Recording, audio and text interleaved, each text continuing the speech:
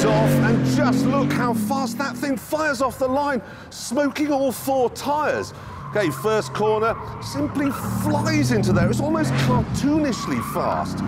It's just sensational. And in the midst of this ferocious speed, still has a stereo to listen to. Takes it gently around Chicago.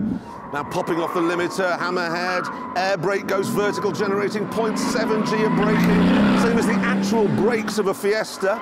50 kilos lighter than the original Vayron, but still a heavy car. Your brain honestly can barely take in how fast this thing is. What's really weird is it hardly makes any noise. Listen. Just staggering. 2 corners to go. Here we go. Using all the grip of those 20 grand tyres. This is the Stig on maximum attack, and there he is